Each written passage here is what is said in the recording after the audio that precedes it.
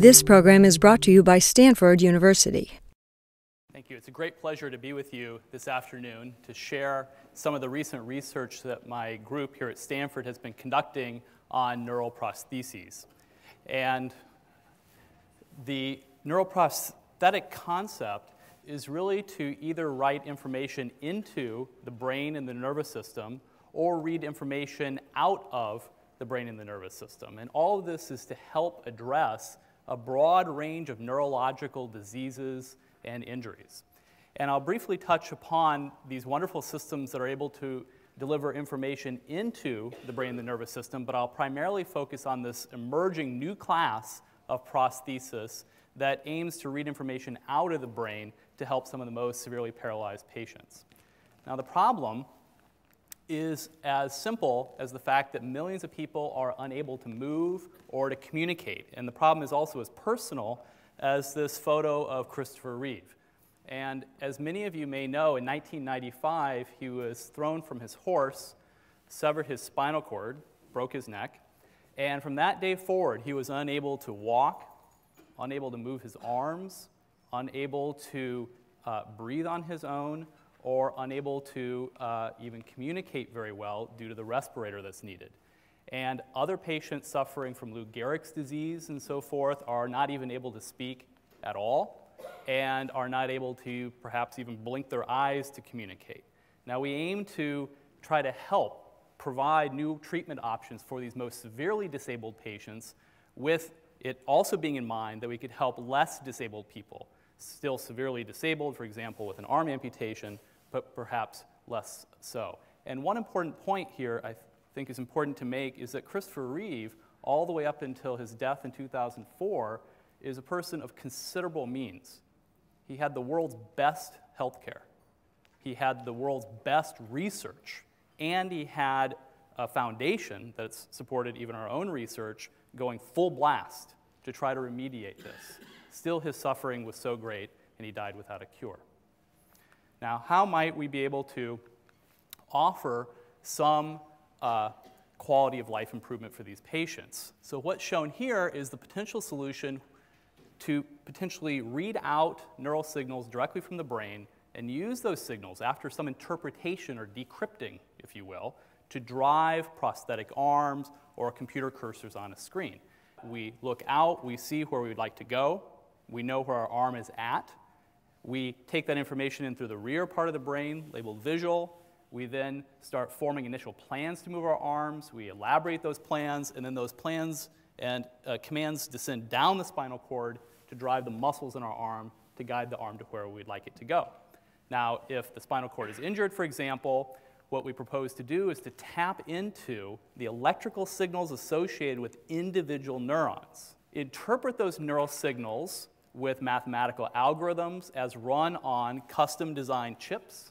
Those of you that are in and around Silicon Valley are very familiar with this technology that fuels everything that we're running around here today. And then deliver those computer signals either to guide a computer cursor on a screen or onto a robotic arm to move the arm, or perhaps even muscle stimulators to reanimate the paralyzed arm. The simplest way to express this proposal in a block diagram is that we take sensory information into the brain does some processing, and then it's shipped onto the motor output stages. And if it's that last link that's broken, we might be able to build effectively a bypass. The way we'd like to do that is to tap in to a region of the brain called the premotor cortex, or the motor cortex, that's involved in planning and executing arm movements. So every time you move your arm, that area of the brain where the green line starts becomes active in a very particular way that I'll tell you more about in just a second. Take those neural signals out, and if you're looking at a keyboard, we can predict in real time, very rapidly, in fact, beat your own single finger typing speed, exactly the letters you would like to type and hit, and therefore provide a communication mechanism that Christopher Reeve or those similar to him could benefit from. Now, how do we do that? We begin by doing a neurosurgical procedure to implant a silicon-based electrode array that you're seeing on the right. And to give you a size perspective, that's about the size of my pinky fingernail, 4 millimeters on a side. The 100 tiny electrodes are only 1 millimeter long. that penetrate just the most outer layers of the outer region of your brain called the cerebral cortex. Now, each one of those electrodes allows us to measure, if we plot voltage versus time, this signal coming from the tip of that electrode. Okay? And this is exactly what a neurosurgeon will do all over before going in and resecting a tumor, for example, if you have that in the brain, to know what the different areas of the brain do. Now, the trace, you'll notice, on the left side has very few of these very sharp deflections, and on the right, you notice that there are many of those sharp deflections. And it turns out that simply by counting the number of those spikes that occur in some period of time, we can interpret what those neurons are saying. And let me play for you what this neural recording sounds like. And you'll hear a quiet period and then a louder period, a quiet period, then a louder period. And this is happening while making arm movements to the left and to the right.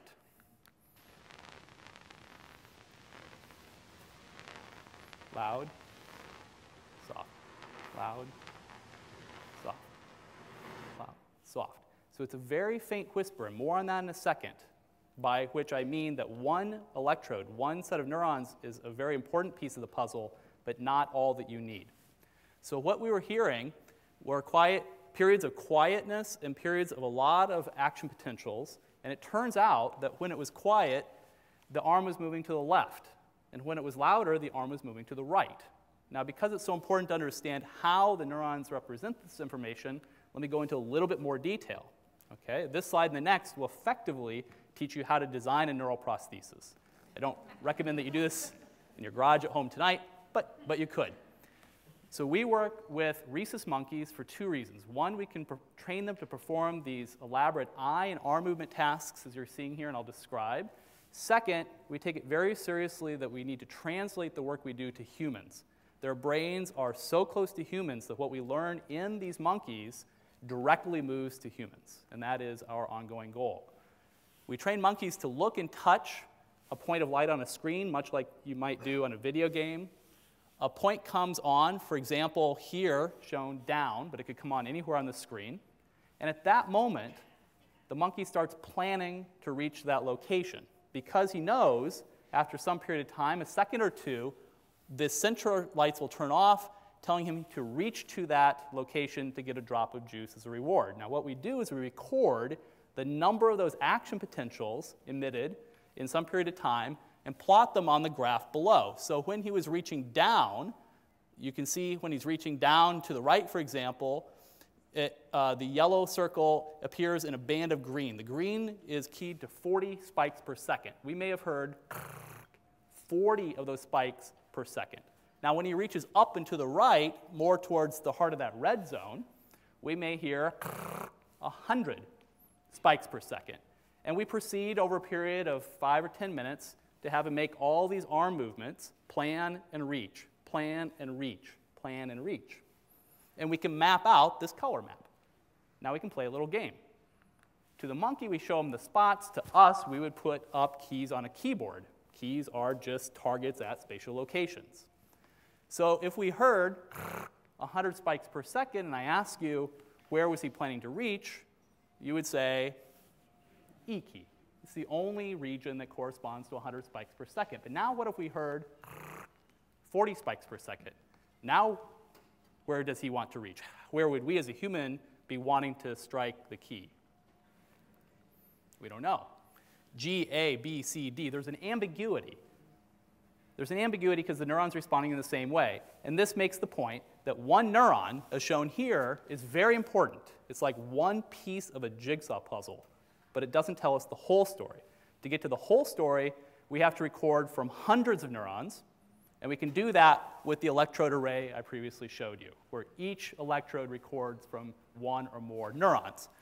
That would produce a response pattern like this, where each square corresponds to how any one neuron responds. And if we actually saw this, we'd still be in trouble.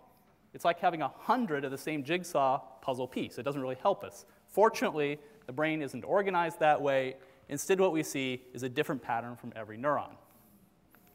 So we can play a final little game here by thinking about having somebody sitting in a room planning to reach up and to the left.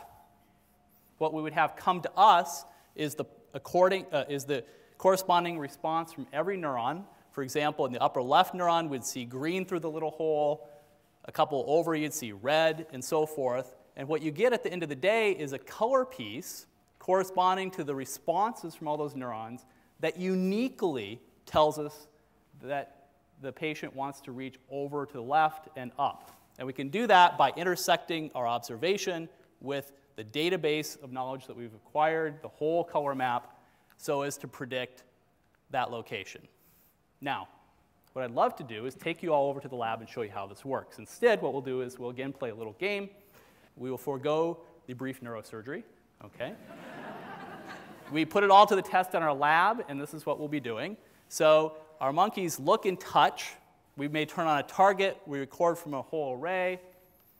We receive the electrical signals from each tip. We tell which neuron we're listening to. We get that color piece, and then we predict which target he wants to go to, and he gets a drop of juice and a cursor around that target to tell him he did it correctly. The game we'll play, unfortunately, doesn't involve any juice. So if you sit in your chairs and look at this keyboard and relax your muscles and imagine moving your right arm up and hitting the S key. And I could go record from right about here on the left side of your brain, right in premotor cortex, and predict exactly that key. And I could do that very fast. And once I do that, I can move the S up there, and we can keep doing it, T, A, N, and I think you see where this is going. Would I dare spell Berkeley? No. Okay. And all of a sudden, what we've just done here is we've just mimicked what it's like to think about making a movement, have it read out, predicting locations, and typing out a message, which could provide a communication channel to a physician or loved ones if you're severely communication disabled. And right before the last slide, what does this look like in the lab? What we've been able to achieve is a system that performs about 15 words per minute of throughput. You could sit here and type about 15 words per minute. The typing that's coming up here is going at that rate. Being Stanford alumni, of course, the first thing you would type if you had such a thing would be Shakespeare, so we've matched to that. And two observations. First of all, this is much faster by a factor of about 4 than anything that's been done previously, and this has been very encouraging to see that we can design these systems much more quickly that may offer real benefit to patients to offset that surgical risk. The second thing is it's still not lightning fast. You could certainly beat this with 10-finger typing, but maybe it's on par with 1 finger. We believe that there's a lot more progress that can be made. We can go up to much, much faster rates. So in conclusion, we certainly hope that the title of Christopher Reeve's second book is actually possible, that there is nothing impossible. We can provide some new hope for these patients. We're encouraged not only by the performance results that I just showed you, but also, as shown on the right here, as recently as last month with our wonderful collaborators at Utah, in producing not only the electrode array that you see at the bottom next to the penny, but also on top of it, custom-designed chips that are very low power, as well as little electrical coils that allow us to implant all of that, again, the size of your pinky fingernail, all within the skin, so that you can just telemeter out information to drive, for example, a replacement arm or a computer screen. Thank you.